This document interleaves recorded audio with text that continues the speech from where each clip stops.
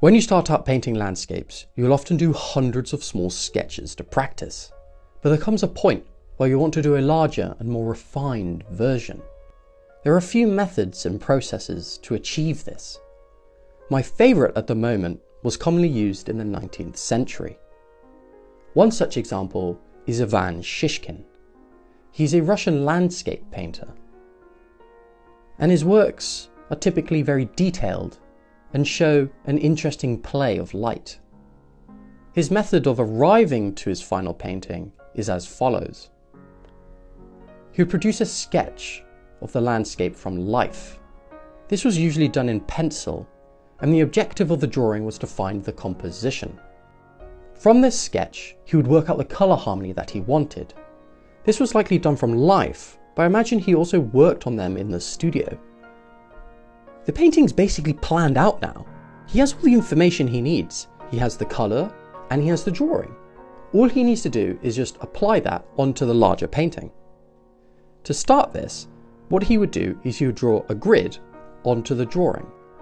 Then he would draw the same grid onto the larger canvas and use this to assist in enlarging it onto the canvas.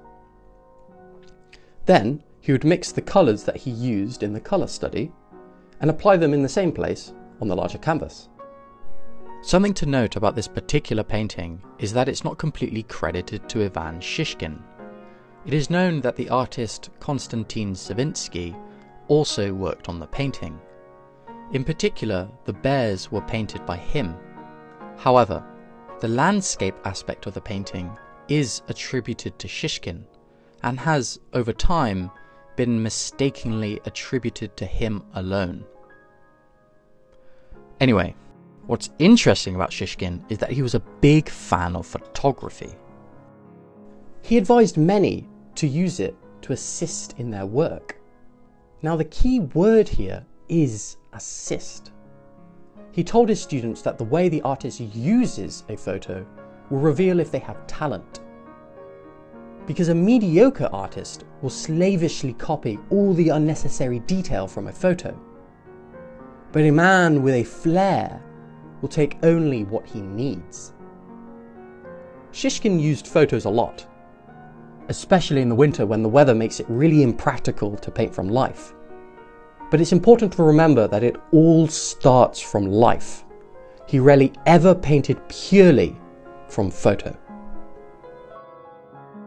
I have painted many paintings using this method, and some resemble Shishkin's subject matter, but you're not always in a location that resembles a beautiful forest. The world is large and filled with different landscapes. This process is not limited to only one. I'm in Key West, and I found a view I like looking over this channel. I really want to explore this scene on a larger canvas, but like Shishkin, I'm going to do a sketch of it first. When I first started out painting, doing preliminary sketches really annoyed me. I was excited and wanted an immediate finished result. But over time, I have come to really appreciate a study of my subject. It serves as a great way to play with ideas and practice how you want to approach the larger version. My goal in this sketch is to gather enough information to be able to use it as a reference for the larger work. This is what I need to find: a composition, a colour harmony, and a fairly solid drawing. What I mean by drawing is the accuracy of my painting to the subject matter. Not specifically pencil or charcoal, but instead what it means conceptually. To begin, what I'll often do is a quick compositional drawing beforehand to work it all out. But in this case, I'm really confident in what I'm going to do, so I dive right in applying paint. I'm attacking the canvas in big masses. What is the general colour of each area, then comparing that to reality. Colour harmony can be difficult. What I usually do is think about what I want to convey. In this painting, I want to capture a tropical vibe, so I'm going to look for places that I can achieve that. I'm going to saturate colours in the water and have those blue and yellow colours play off each other. In this sketch, I don't need to be afraid. I can try anything. I can place down any colour because this isn't the finished painting. This is a step for me to learn how I want to execute the larger work, so I might as well try things out. Another thing I like to think about is the overall colour of the painting.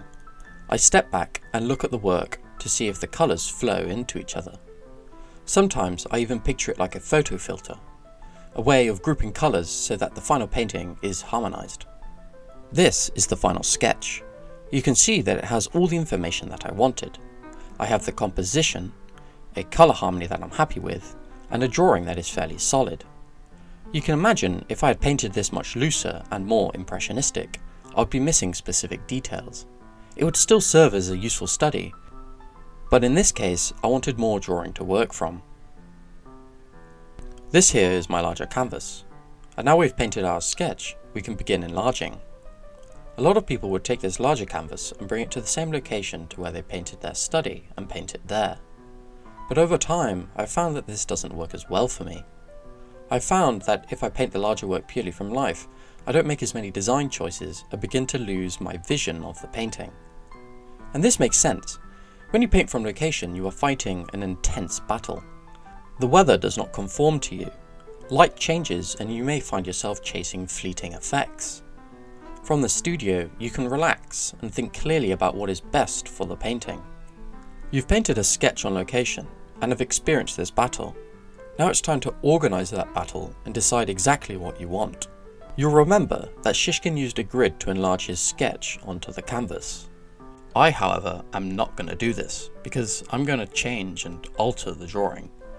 I'm using this opportunity to make any changes that I want. I can look at my sketch and decide what I don't like and paint accordingly. I want to look for rhythms in the painting and translate that onto the canvas. I really like this swooping motion in the water, so I'll place that onto my canvas with some diluted paint. This part of the process is really important. I'm placing down the building blocks to the finished painting. You want to think big. How much space does the sky occupy? Where is the tree placed? And at what angle is it? You can see here that I've merged these two areas. On a compositional level, they are the same shape. Focus on getting this right and you'll be grateful later on. I've transferred the drawing of the sketch onto the canvas. Now it's time to start applying paint.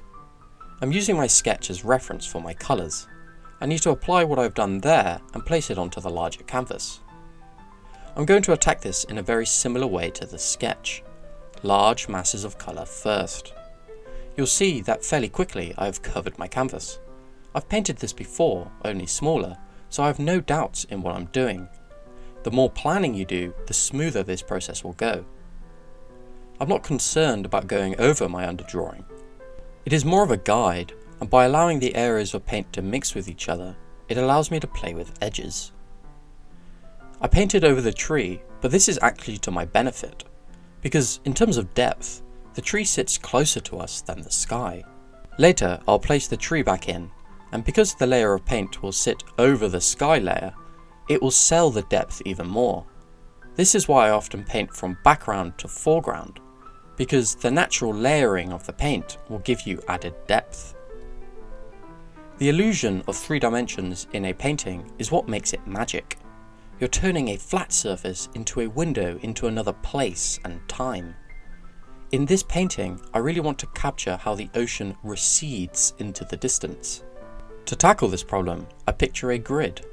It slowly tilts away from me and falls over completely. The far lines appear much smaller than the foreground ones. This is perspective. When I look at my painting, I envision the ocean as this grid. I feel how it takes us into the background. To capture this, the closer we get to the horizon, the smaller the brush marks I will use. Throughout this process, I'm painting mainly from my sketch. Every now and then I use a photo to fill my mind with some more subtle details or drawing. If I had painted this purely from the photo, my painting would likely end up more rigid. It would be missing that vibrancy and life you get from painting plein air. This is the final enlarged painting. Something to note is that you can see that the foreground rocks changed quite a bit. During the process, this one rock kept bugging me. Its position was awkward, it was too predictable and repeated a similar distance between shapes. I swapped it out for some more subtle rocks lower down. This is a great example of how you can plan a composition out as well as you think, but when it comes down to it, it just doesn't work how you intended. You have to be open to these changes and understand when they happen. Here is a quick summary of what I did in this video. 1. I painted a sketch from life with objectives of finding composition and colour harmony that I liked. 2. I then drew this onto my larger canvas, making any changes that I wanted. 3. I started applying paint. I drew my colours directly from my sketch. And 4. I detailed the painting using my sketch and photo as a reference. I'd really recommend trying a similar process if you haven't already. It's a really fun challenge, but also very freeing. It's always interesting what you can learn from the past. I didn't do exactly what Shishkin did. It's not exactly the same process, and definitely not the same result. I think it's important to understand what was done historically, but then make it your own. What works with you is what's most important. Anyway, I hope this video was helpful, and I'll see you next time. I think that's pretty much it, right? Final bam bam bam, yay!